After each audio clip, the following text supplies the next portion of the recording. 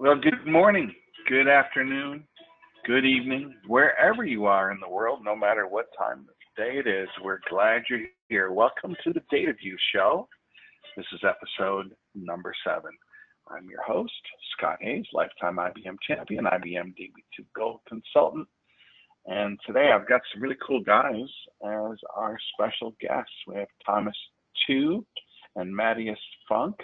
They're both executive directors at IBM, and their Twitter handles are displayed there.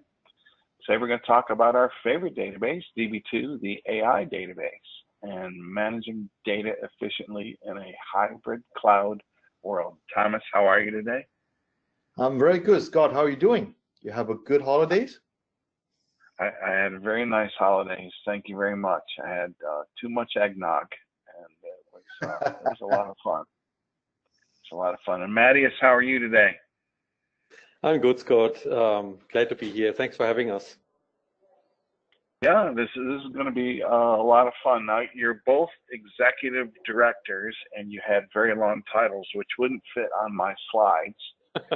So it kind of reminds me of when I had two bosses once upon a time. I reported to the VP of development, I reported to the VP of sales, and so I had a lot to do. And so tell me about your executive director roles and why you are important to IBM. Thomas. Sure. Yeah, so Matthias and I are good partner in one of the most important area in the IBM data and AI organization. We are the specialist and the leader in the so-called the collect data run in the AI ladder here. Basically, it's a foundation of how you put all the data together in multiple ways and in a very simplified way on how IBM present the portfolio. We are the foundation. We are obviously talking about database, Db2, open source, and everything there. And I specializing in the analytic database side, which is really data warehouse, big data, and all these area. Yeah, so I have been in the Db2 team for 20 years, and most of the time doing development and all kinds of roles there. About 3 years ago, I've become the offering leader of the portfolio on the data warehouse side, and that is how my history has been. So that is the area. It's a multi-billion-dollar business in a hundreds of billion-dollar market here. Is extremely important. You can't really do anything until you got the data into your repository and everything. So there's we all know that the audience are pretty familiar with the technology here. A lot of things going on, expanding market, extremely important when the data exploding. So that is why I'm so excited to be part of that. Matthias? Yeah, just to add another perspective to what Thomas just said, I think the fact that there are two executives over this business segment, if you will, is an expression of its size and complexity and the opportunity that IBM sees in this domain.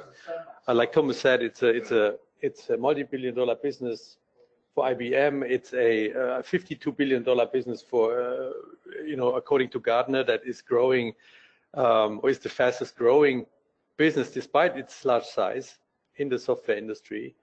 And it has a complexity for anybody on the call who is familiar, who is in this domain or in this space, will know that data architectures are complex, applications require fit for purpose repository types, and this in itself translates into a level of complexity that is difficult to comprehend by a single brain, a single mind, if you will. So together, I think we complement each other well. I'm focusing on what I would call the operational database segment, as well as the fast data segment, which is an emerging market in the business. And that on the operational side, it includes software offerings as well as cloud services, and it includes the Db2 the Db2 offering as Informix, as well as open source database technologies like MongoDB, like Postgres, as we make them available to our IBM clients. Well, very interesting. That's a great clarification of how you both have important roles and they're complementary. So I got data warehouse on Thomas and more transactional with Matthias. it's oversimplified, but I think that's right. some clarity. Thomas is column organized. I'm row organized. Scott. and on that note, I'll have a sip of beer. Okay. I'm required by IBM to share some information with our audience.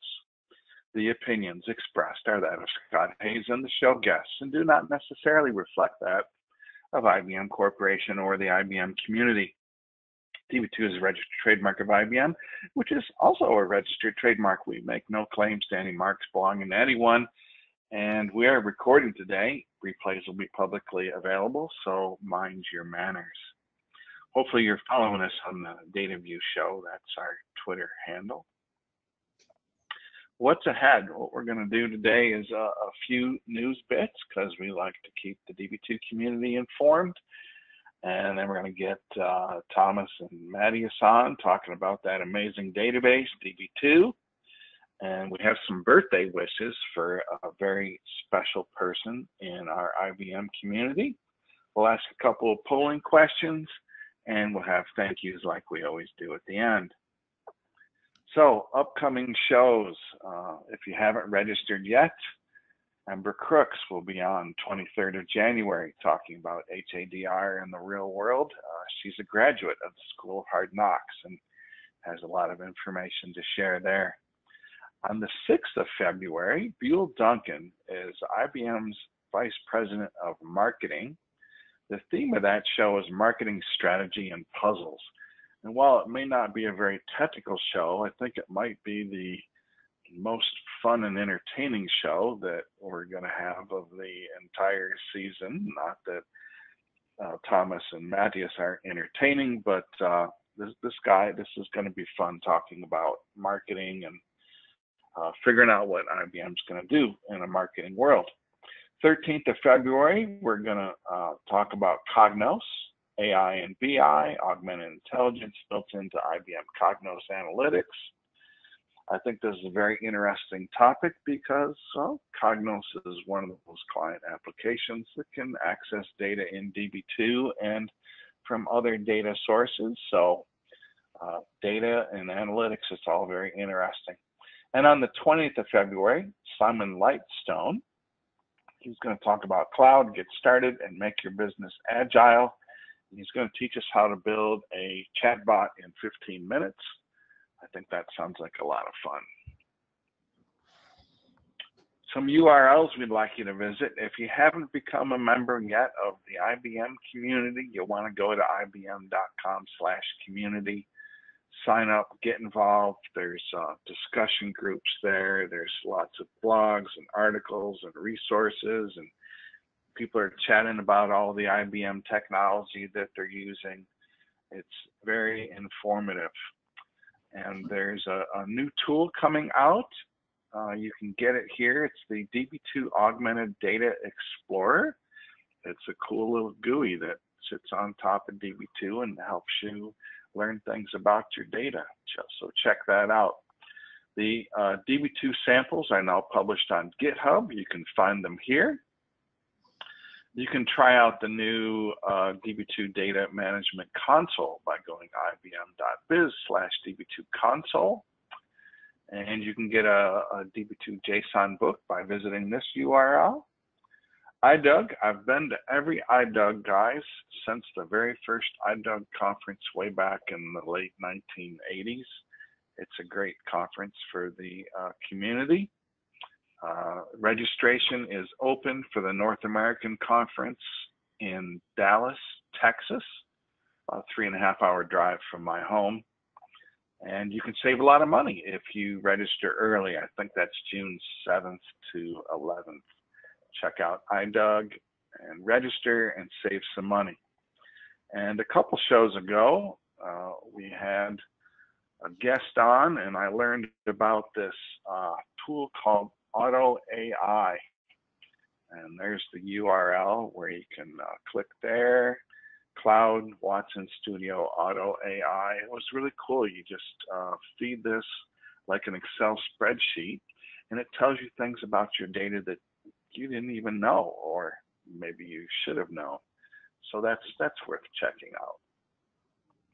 Okay, normally this is when we put our guests on the show and let them talk to us. They've got a few presentation materials prepared, but they were mostly planning on having a conversational chat today. Fortunately, they also brought a slide deck with them that will stimulate questions from our audience. Since these guys are the leaders in our DB2 world, this is a good time to ask your questions. You can use that GoToWebinar question tool and throw your questions over, and we'll get the questions out to these gentlemen so that they can enlighten us and get your questions answered. So Thomas, I'm going to make you the presenter, and you can give us some introductory thoughts. Make presenter, click this button, and you click that button and we'll see your screen again and your beautiful presentation. There it is. Yep, I think we can see it. Yep, go to slideshow mode. Okay. Okay. So, can I start, Scott? You may. Right now, all I see though is a blank screen. You don't have two monitors, do you? Oh, I don't have two monitors. I actually put myself in the presentation mode, but you're not seeing anything, right? Not seeing anything. So we need to switch the monitors around. So now I'm actually not using. I'm just using my computer. Do you think the screen is too small that we cannot see it, or is it good enough that if I stay in this mode, is that okay, or we have to have presentation mode? We don't have to have presentation mode. It just looks nicer. Okay. Our texts are pretty big, so hopefully you people can still see it here. Scott, from your point of view, is that clear still? I can see it well. Yes. Thomas. Okay. It's clear. It's okay. Clear. Yeah, good. And also, there's actually a reason why I want to keep in this mode. As offering leader, Matthias and I have evoked of slide deck information. You know, we are talking about hundreds, if not thousands, of pictures and information on that. And this is one of the more comprehensive deck on many different topics. And that is why, for the purpose of this 1 hour, I actually might jump around a little bit, and that is why little column on the left-hand side is going to help. So I've been thinking about, along with Matthias, about what to talk about in this forum. I think I will be focused on a few things here, and I'll definitely leave more time for questions from the audience. I want to talk a little bit about our strategy, what I see the market when we talk to customer, and why we are doing what we're doing, which is really showing this page. And then I will pass it on to Matthias to really talk about the AI database on the DB2 part, about what we're doing there. I think that's a really important part of that. And then we want to spend a few minutes on the AI ladder and cloud pack for data, because Scott and I were chatting. The new term from IBM after the Red Hat acquisition, the cloud pack, seems to be drawing a lot of interest in the market about what that is and how is it related to my area in DB2 and databases and things like that, and what exactly cloud pack is. So I want to make sure that the audience have some understanding about what we're trying to do and why we think the AI ladder with collect data being the foundation that are so important for the modernization of the world in the future. So I want to spend some time on that, and then we'll leave it more time for questions. So let me get started from really what we are seeing right now, right? Traditionally on the data market, DB2, Oracle, the traditional relational database has been dominating the market in terms of data management on that. Be it transactional or data warehouse analytic has been around for a long time. But with cloud, public cloud, a lot of new type of structured and unstructured data coming out in the market, the new generation of people writing apps and generating data in many different places, and along with a lot of open source interest in terms of low-cost database and some of the more specific purpose one, we are really seeing a pretty busy market right now in terms of people wanting to be able to do their job in that. But at the same time, when we talk to corporate customer and a lot of customers that we have been with for many years, the number one problem they're actually having before they can modernize anything is that, Thomas, Matthias, I have a bread and butter business today. I'm running that very well. It's generating, it's like printing money for me. I want to modernize, I want to use machine learning, I want to use AI. However, hey, I cannot just shut it down like that. I need to continue to be able to do that. I need to continue the technology. I need to have a very low cost way in terms of migrating. I don't want myself to be locked down into another technology suddenly. I want to have flexibility. I want some partners to work with me on a portfolio in terms of not only easy to land data in multiple apps, multiple form factors, be it cloud, on-prem, and everything like that, but also do it in a very similar way, from a financial perspective, from a procurement perspective, from an actual usage perspective, and everything. And that is really where we see our opportunity, and that is really where we see our portfolio can be. When you look at this page here, right, where we are really coming from is really a common SQL engine in which the technology has been around and all of the audience here know very well. We are continuing doing that, making sure that this common SQL engine is landing in multiple form factors, row-based, column-based, structured and unstructured support also, and at the same time, in terms of cloud, public cloud, private cloud, and on-prem. So those are really the key things that we want to make sure that a single offering will cover all of them, and with a one engine experience so that your app will run everywhere. And at the same time, we are really partnering with a lot of these companies that we are looking at on the left-hand side on the bottom about how we're going to cater for the need of multiple workload, multiple customers need, because many banks and other industry are telling me that some of the new app, because of data, because of other reason, they want to use some other databases, like Mongo, like EDB, some of them are really more fitting to the new generation of users. So that is really what we've been doing, right? Growing our own database in terms of technology, but also partnering with the people so that the single portfolio, single procurement will allow you to really be very flexible at doing it in everywhere that you want. And that is really has been our strategy for the last couple of years, and we've been very, very aggressive on that. Some of the really major players, like the Hadoop world, Hortonworks, Cloudera, in the database world, Mongo, Enterprise DB, and everyone, we've been partnering with them, along with Db2, to really have a full picture for everybody to really fit their need. And that is really the strategy will come about, and along the same time, bringing all these things on the cloud, right? You know, our SaaS customers is really growing, and let me flash a little bit of screen here in slide 4 here.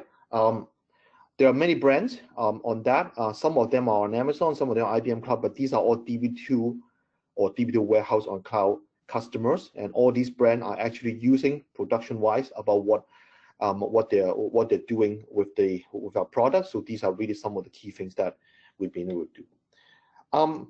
I think, but whatever we do here, our core is really what we have been doing in Db2, and we're not really stopping in Db2, and we're really doing a lot more on that. So when it comes to AI database, which is something that we have been talking about and working on, Matthias, if you can spend a few minutes to talk about the AI database and how we're doing that, and let me make sure that I have the AI database live. Yeah, hey Thomas, just before we go there, can you stay on this slide for a moment? Sure, and, go ahead.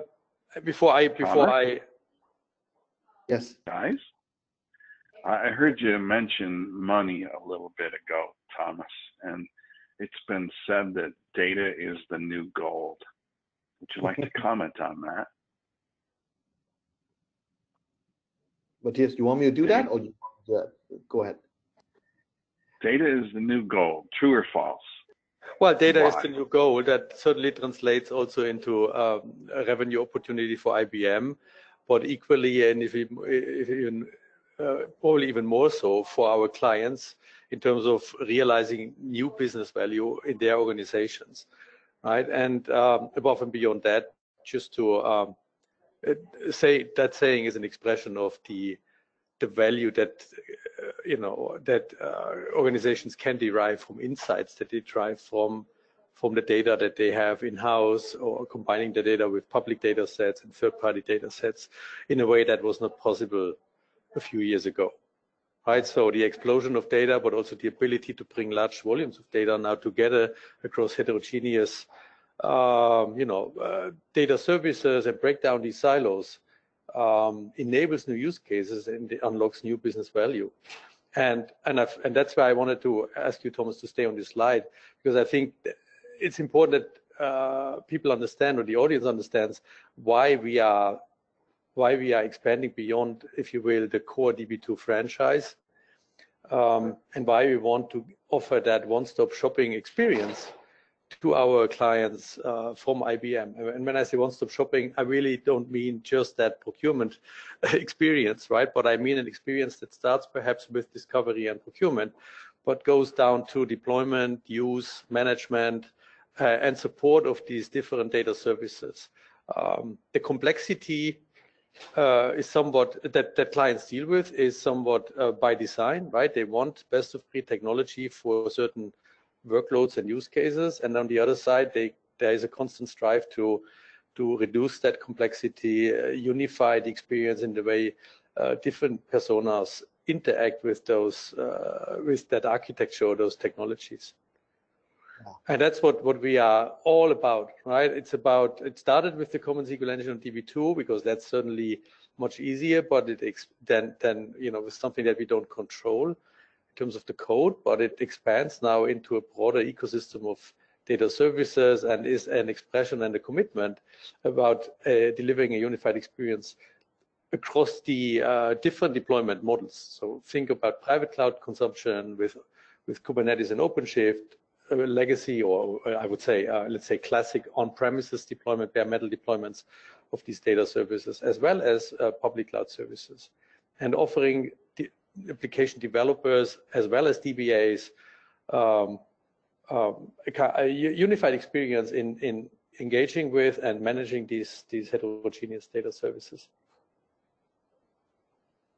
And right. Matthias, our mutual friend Stuart has suggested that I ask you how to correctly pronounce your name. Okay. No, Matthias is pretty close, so you are good, Scott.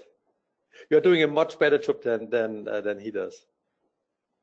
I see. Yes. All right. This might be a question for Thomas. Sure. What the heck is happening to Netezza? There was like Netezza, wonderful hardware, nice acquisition by IBM, and now we have a new appliance, and now IIAS or something like that, and now there's maybe a new direction that's coming. So help me understand the Netezza direction. Yeah, so I actually plan to talk about that, and when we talk about that, there's no way we don't talk about Cloud Pak for Data and also the AI ladder and also the Red Hat acquisition. So pardon me if the story is a little bit longer than a 1 minute answer, but let me talk a little bit about that too. Okay, so if you're going to cover it later, I don't want to derail you.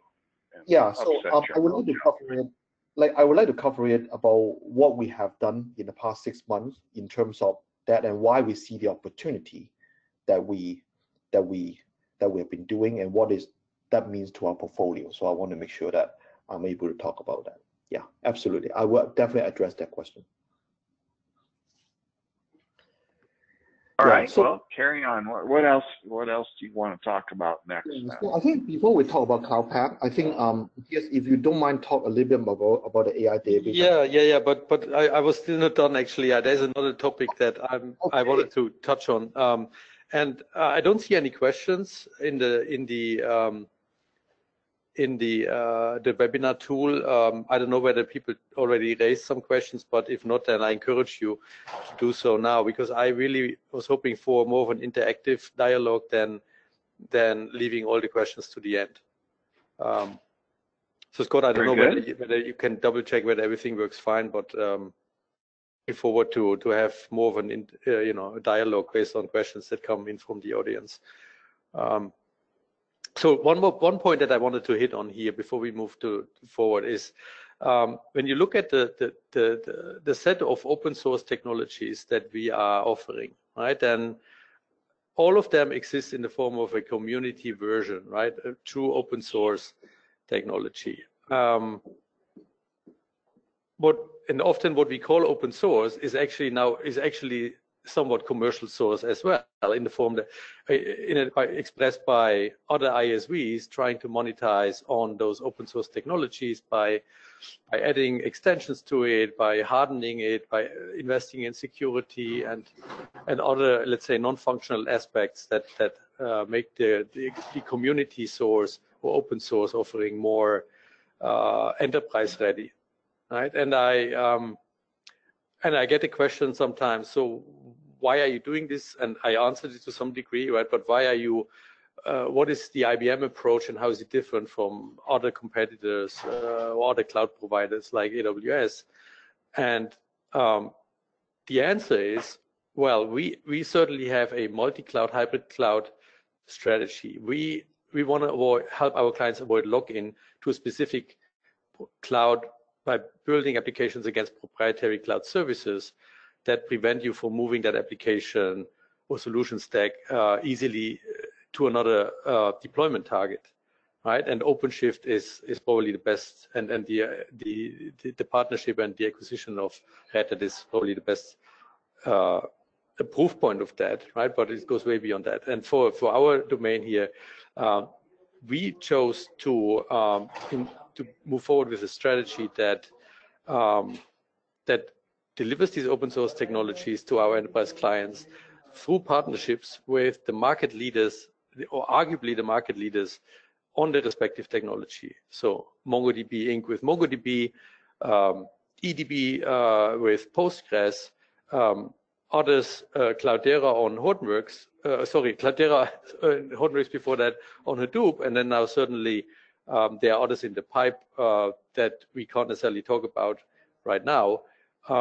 But I think the difference is that we don't want to just take that open source, customize it, and don't give back to the community as some other vendors might be doing it. We also don't want to just make that available on a single cloud or in a single form factor, and teaming up with those market-leading ISVs helps us deliver on that multi-cloud promise, and also helps us deliver a differentiated capability, both expressed by those, if you will, proprietary elements that these ISVs add, but also expressed by the competence that these companies have in supporting enterprise clients, right? So the client is not all by himself using open source code base. So I wonder, Scott, whether you have whether you want to poke on this a little bit, whether you have any questions on that, whether that makes sense to you and the audience. But I find this an important differentiator relative to how other competitors go to market. Yeah, that's some good information. I'm looking at the question queue now, and I guess some people are maybe on their phones and they're having a hard time seeing the slides. And so the request is, I understand Thomas wants to be in this mode with PowerPoint. Maybe we could toggle back and forth between slideshow mode, and then you can jump out to this mode to navigate your slides. That's some feedback from the audience, as they'd like to see full screen, if you can accommodate that. Absolutely. Somebody in the audience? Sure. I see the discussions happening DB2 LUW, but is this for DB2 ZOS as well? I mean, DB2 ZOS. Yeah, that's ZOS, ZOS, whatever. The common SQL engine, does that play with DB2Z well? Because as long as I've been involved in DB2, it seems there's always been some differences in the SQL for the engines on ZOS and distributed. Who's got that question? Well, from my understanding, what is the reach of the common SQL engine? So the focus on the common SQL engine has been on the distributed side, and with that also on the DBaaS offerings, so fully managed DB2 service on IBM Cloud or AWS. There is certainly a large overlap in consistent functionality that exists on DB2 on ZOS and DB2 distributed, and there are also some new integration points that we can talk about in a minute, right? That help bring these two worlds together. But yes, there are differences, and those differences mostly exist for historical reasons, right? And they have just not been a priority today to get rid of them. So there is, I mean, if you code against DB2, then you still need to know what you're doing if you want to ensure portability between DB2 LUW and DB2 on Z. That's for sure. But I mean, if you think about a scenario where you want to migrate an application from DB2 on Z to DB2 distributed or DB2 LUW running on Z Linux, for instance, right? I mean, we have been investing quite a bit to make that possible. And in my experience, it's not so much about the if you will, the language, the SQL gamut, but it's more about perhaps consistency in working behavior, the availability of certain configurations of DB2 that the client would require as he moves in a workload. Think of DB2 on Z OS as and its high availability versus DB2 pureScale, right? pureScale is available if you will, the equivalent on the distributed platform, but it has not been available on Z Linux. And that's, for instance, something that I'm looking forward to launch actually in the first half of this year. So there are some gaps that we keep closing. I've worked on some of those projects of people that want to take what they were running on the mainframe and run it on the distributed platform. That's actually the first project that I did in the mid '90s was rehosting a DB2 CICS COBOL application to the distributed platform. So that I'm glad you're making effort there, and I also see advances where like storage groups were introduced in DB2 LUW in version 11, and we had storage groups on the mainframe forever. So I can see how we're bringing the family together more and more. That's a good thing. And Scott, while you're on this point, there is a new capability on the horizon called data. We call it DataGate. I'm not sure this will be the official name, but it is an evolution of the synchronization, real-time synchronization and replication technology that we are using under the covers with DB2Z and IDAA. For those people who are familiar with this, the analytical backend accelerator for DB2C, we are leveraging that tech to basically allow our clients to establish a real-time, always in sync kind of copy of a subset of the data they have on DB2C on a DB2 distributed instance. So that type of mirroring helps people offload certain workloads or ensure that some new applications and workloads don't interfere with mission critical workloads that currently or already run against DB2 and C. I find that very exciting. So in that kind of replication and synchronization experience certainly also requires consistency, right, between the source and the target. And that is something we plan to also release in the near future. Okay. Stuart says you have a new title as of today. Have you been promoted from executive director? Are you now an IBM god? What happened? Yeah, I mean, not exactly, but that's right. And so going forward, my focus will be actually even more on AI capabilities and how we leverage technology that we have in our DB2 family and in our hybrid data management portfolio in a solution context. So, I mean, this is really a bit of a tangent. If you want to go there, I'm happy to, but I warn you, this requires more than two sentences to explain. Right? It's very much about leveraging the information architecture that this portfolio is a part of to help clients realize next generation AI solutions, and my focus will be on delivering or creating these solutions in the context of IT and targeting the CIO as a persona and as an organization as our target audience. So help them get a better grip on managing their IT infrastructure, managing the business service levels that are expected from them by bringing different capabilities, including database capabilities or data warehousing capabilities, and event management capabilities together with domain-specific machine learning models and intelligence that gives people a better experience than what they are able to get today with traditional tools. So were you promoted to a distinguished engineer or something? What's the new title? No, there is. I haven't thought about a new title. I will make that up as I go. Right now, I can't offer you a new title, but no, it's promotions don't necessarily work that way. So in my case, it's just a new assignment that I'm looking forward to, because it's a kind of a startup, because it's uncharted territory for us. So starting this up as a new business segment for the company is pretty exciting. All right. Let's see. How about somebody in the audience is asking if there will be any slides that we can share from today.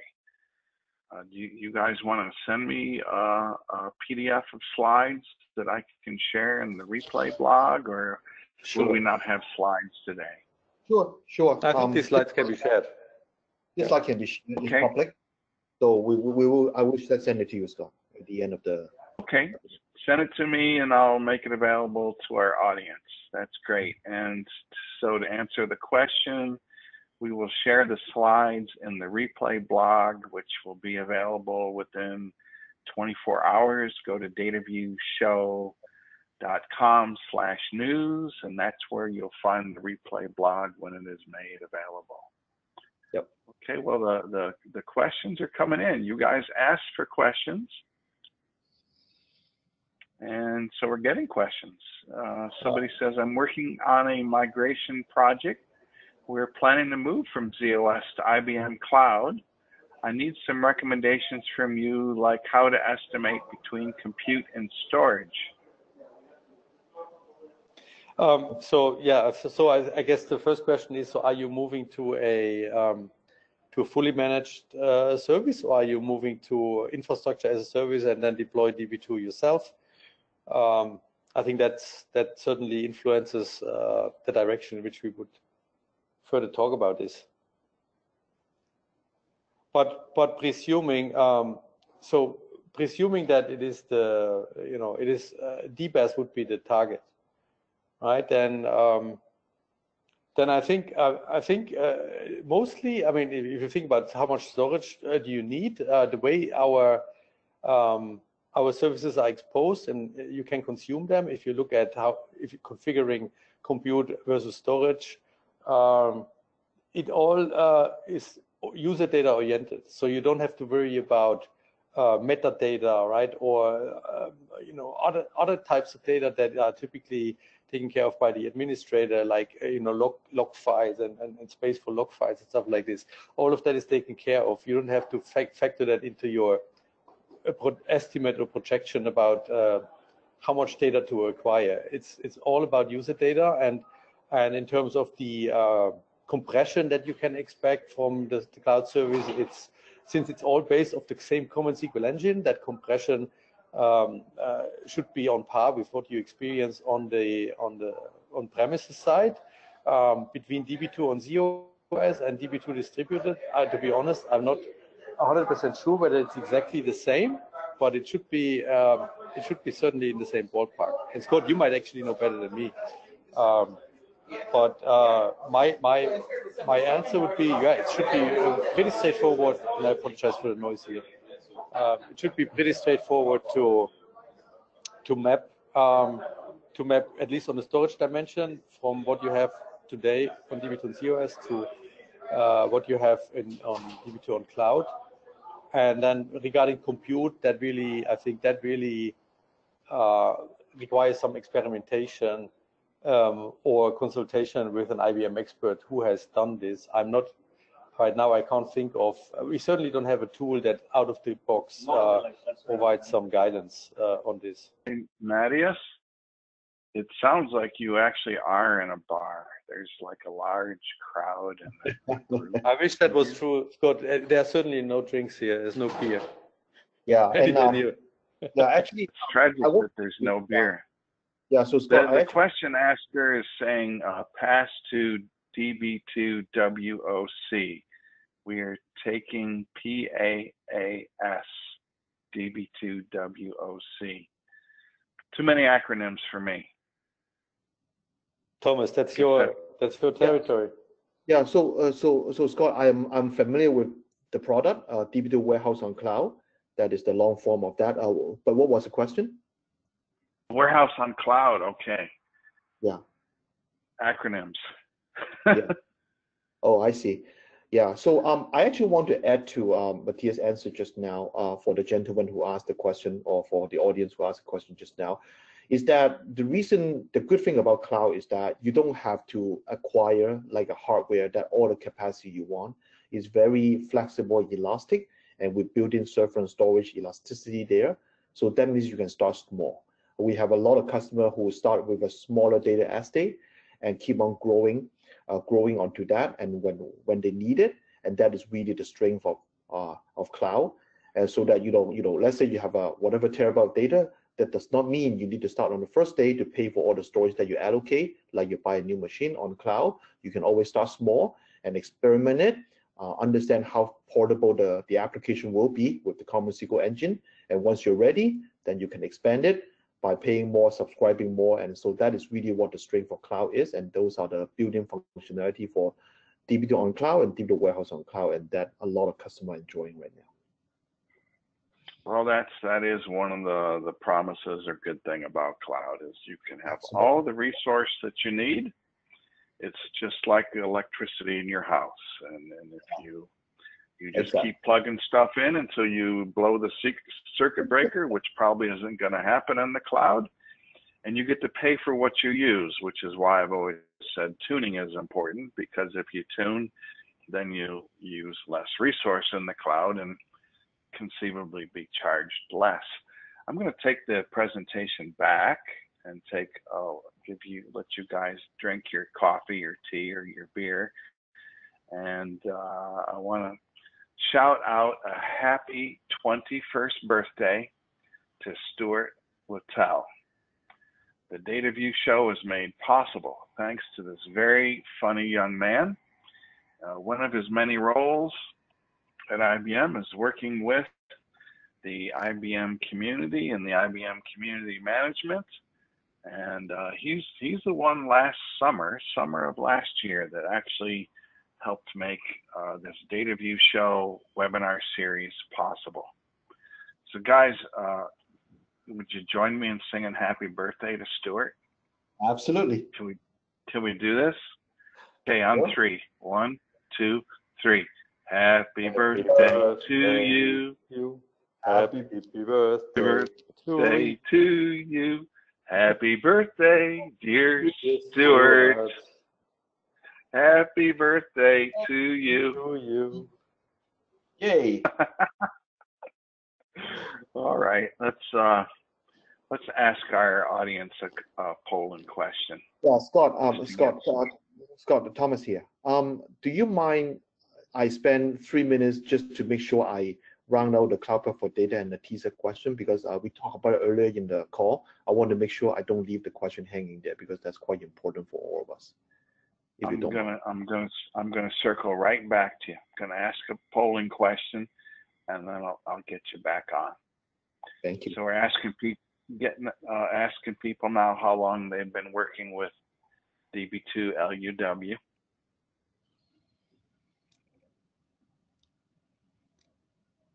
I imagine we're going to have a number of what we call seasoned professionals in our audience.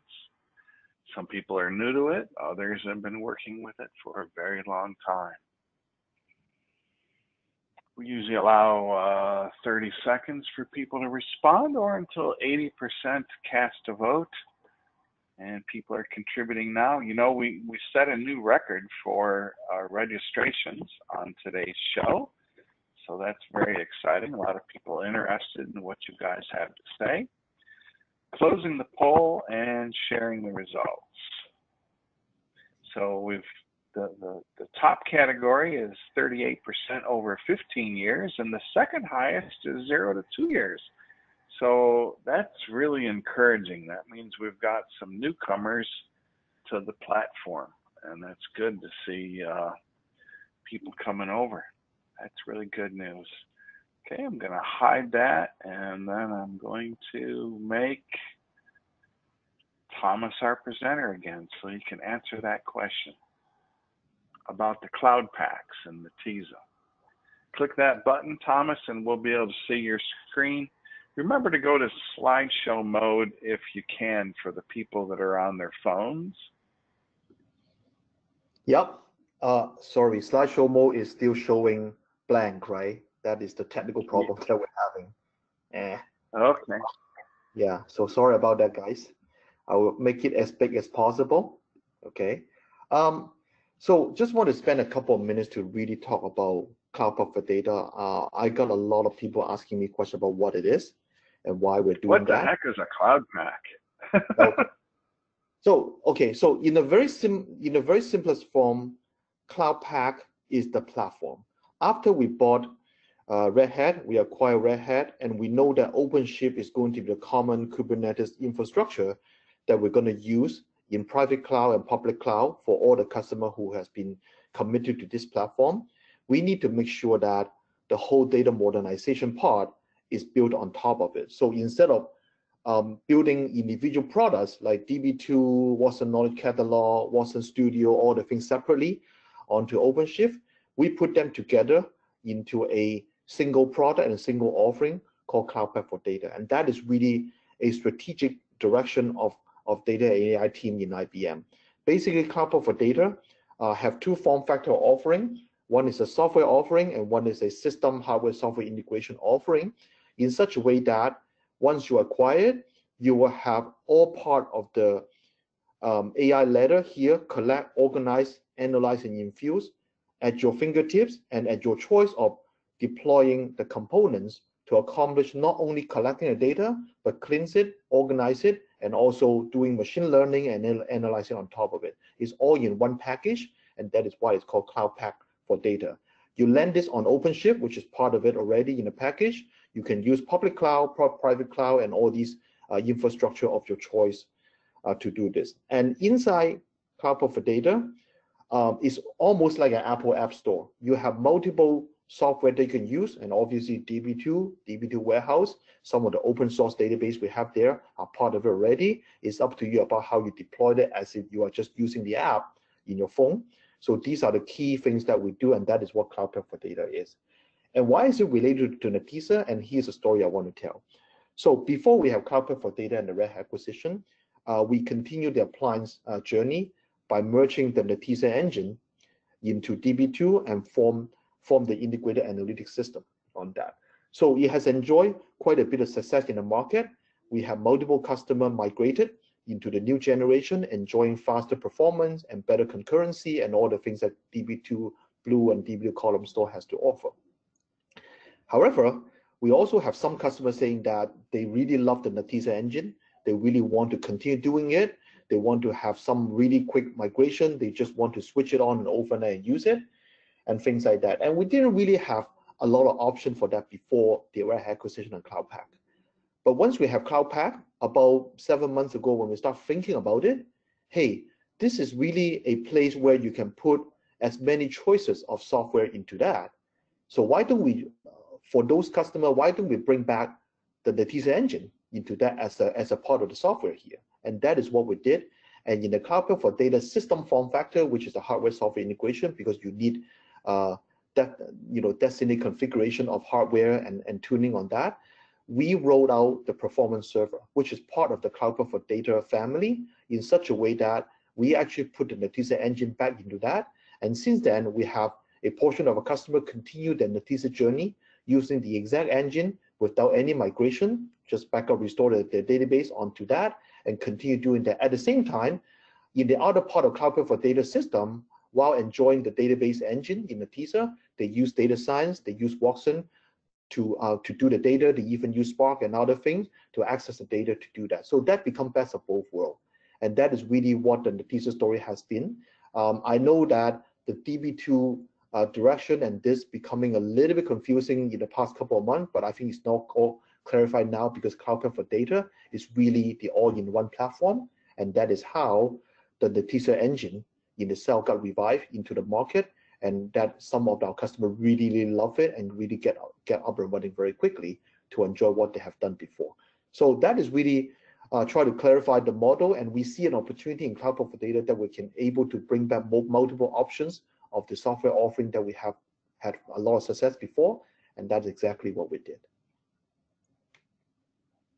So hopefully that helps some question about where we are with Netezza. Living and well, very active. A lot of customers trying to do this to move to other competitor, not successful. This is really the ultimate solution to continue that journey.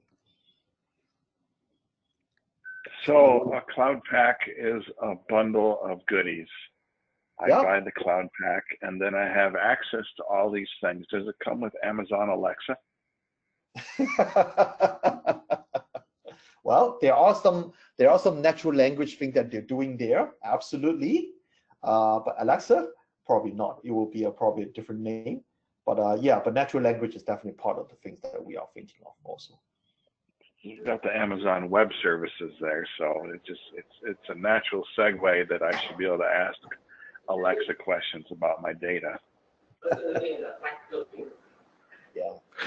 So somebody in the audience said we talk about Netezza. What about Informix? What's happening with Informix? Where's that going? So that's actually a good keyword in this context of Cloud Pak for Data, because Informix, I got several times the question, what happens with Informix in this context? How can I modernize Informix workloads in a, if you will, in this hybrid cloud or private cloud world, and Kubernetes world? The answer is we are actively working with the Informix development team on microservicing, quote unquote, right, and containerizing Informix, and to a point where it becomes an integrated and first-class tenant on OpenShift and in the context of Cloud Pak for Data. So when you described Cloud Pak for Data like a bundle of product capabilities, Scott, it's actually much more, right? It is also a platform that we want every capability to adhere to in terms of the platform management services, certain standards that we expect to make it easy for people to stitch individual services together. So when I talk to some of our large clients, their CTOs, they would say the hardest part in my daily life is stitching individual capabilities and components together to respond to new business requirements. So a database with a kind of governance capability or an analyze capability like Watson Studio or something else, right? Or Cognos, a reporting capability, BI capability. The platform promise is that this becomes much easier, gets automated to the degree possible, becomes intelligent where appropriate, and therefore advances and delivers a self-service experience to the ultimate end user that we are all serving, right? So taking IT out of the equation as much as possible to scale the business by empowering these end users. That's the vision and the promise of Cloud Pak for Data, and Informix is meant to be a core tenant there. And then, so don't want to work around the question. So this is just one of the two strategic directions that we see on Informix. So make Informix, modernize it in that context, and then also focus on Informix as, besides being a core database, focusing on the consumption in the context of embed use cases. I think set-top boxes, anything that requires a very lightweight database that can be always on, zero-touch maintenance, those attributes. Informix is very good at it. And someone in the audience asked, does the Cloud Pak run on specific hardware? Can it run on a Z machine? So we both are not representing Cloud Pak for Data as offering managers, right? But I think, yes, Z is a destination. I mean, it will be C Linux, and I think it is supported today. Thomas, keep me honest, right? But there are, I mean, this is a journey rather than a a static statement, because as the platform grows and as additional capabilities get microserviced and become available there, they all have to then be ported. And that's not just true for Z, that is also true for Power, right? So between Intel, Power, and Z, our commitment as IBM is we want to support all these three platforms as strategic platforms. But especially when you think about some open source technologies that the platform is working with or built on, they are typically coming from an Intel world, right? And there is some latency, quote unquote, in the process to make them available on these other platforms. Wonderful. And you wanted to talk a little bit about the AI and DB2. And then... Right, just 2 minutes, because I think that was part of the title of the session, so I didn't want to miss out on it. So what does AI mean from a DB2 perspective, right? There are two perspectives, actually. There is an outside-in perspective. That means how do we help people build intelligent applications with data that lives in DB2? And then the second perspective is an inside-out perspective, where I would say, how can I employ AI intelligence to make DB2 smarter and simplify or automate mundane tasks that the DBA is dealing with today, so the DBA can spend more time on more complex complex activities like, I don't know, modeling the database, or serving new application requirements. And this chart is just an expression of some of the, if you will, the characteristics that we are working on. It's some of it became available initially with the 11.5 release, and they are certainly subject to further enhancements and extensions. Some of them are work in progress, not released yet. Right, but you mentioned earlier the ADE, the Augmented Data Explorer capability that actually lives somehow outside of DB2.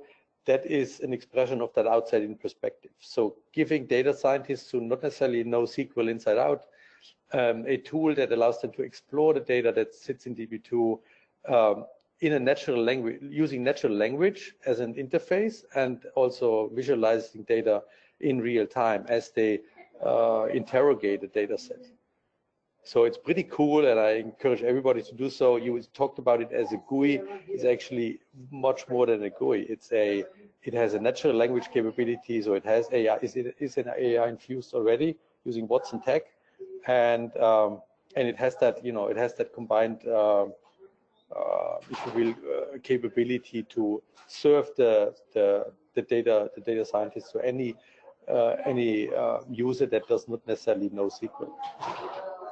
And as an example for that inside-out perspective, the machine learning optimizer, initially released with 11.5 in tech review and focusing on some simple joins, right, is an expression of that, using AI to overcome some limitations that are inherent with the cost-based optimizer, that is depending on how good your statistics are.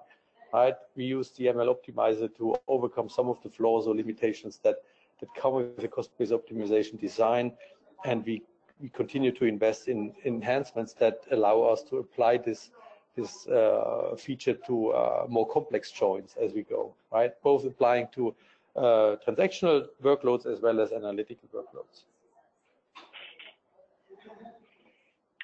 Back to you. Very good. We're back to the top of the hour, Thomas, do you have anything else you'd like to add or share?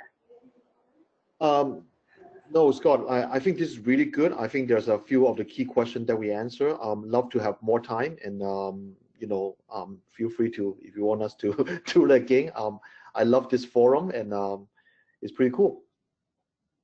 Well, next time we'll actually have to have beer in front of us when we do this. I think that would be a lot of fun. What's the next conference that you guys are going to? You going to be at iDog? Are you going to Think? Oh, think for sure.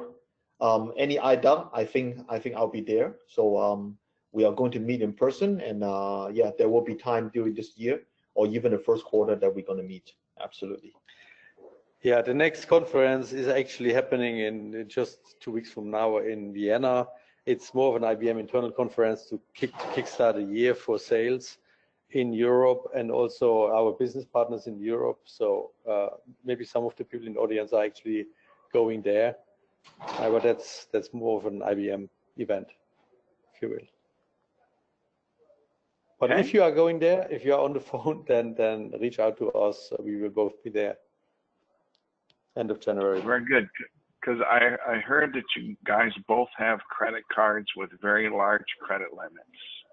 So there's going to be a lot of action at the bar. I'll throw one more question out, and then I'll take control back. One of the members of our audience is particularly curious and asking a lot of questions. Is a package for machine learning and AI to perform analytics on the real-time data sets like random forest logistic regression? Do we have trail account with Cloud Pak? Just repeat the end. Do we have what on Cloud Pak? Do we have trail account with Cloud Pak? I'm not sure what a trail account is. Yeah, me neither. Let's look at the first part of the question. Is the package for machine learning and AI to perform analytics on the real-time data sets like random forest logistic regression? Does he mean free trial? Like I think he might mean free trial of Cloud Pak for data and those capabilities. Maybe that's what he's asking. Yeah, I mean, random forest is one of the standard algorithms, right? That is certainly available with Cloud Pak for Data and the Watson Studio, Watson tool chain that comes with Cloud Pak for Data that allows you to develop and operationalize and manage these models. There is also capability within our the collect layer, right? So our data management set of capabilities that allow somebody to push down the execution of or scoring of an ML model, or even training activities into the database or data warehouse to make that more efficient, right? That processing more efficient, more resource efficient, but also minimize latency, or avoid round trips to pull data out of a database to make it available for training. All that exists today, and thanks for asking the question, because people forget sometimes, but by pushing down the analytics, not just helps with resource consumption, but also improves the quality of these models, because you can typically make them available to a larger set of data. Think about large data warehouse footprints, right? A larger training set, if you will, that therefore leads to a better quality of a model out of the gate. Excellent. So I'm going to make myself the presenter again. My screen, we've already asked one polling question. We've been taking a lot of questions from our audience, and so it's time to thank our audience for being here. Lots of lovely and handsome faces in the audience today. Thank you, Thomas and Matthias, for being our guests. Thank you to our sponsor, the IBM community. Make sure you've become a member and get involved there. Replays and show news are going to be at dataviewshow.com/news. And a lot of people have been asking about a PDF. Thomas will send me a PDF, and we will make it available in the replay blog. You'll find that here, okay? have a last question for our audience. Did you learn anything today? We always ask people if they learned anything, because sharing knowledge is the entire purpose of the show, and growing the community, sharing knowledge, and it's good stuff.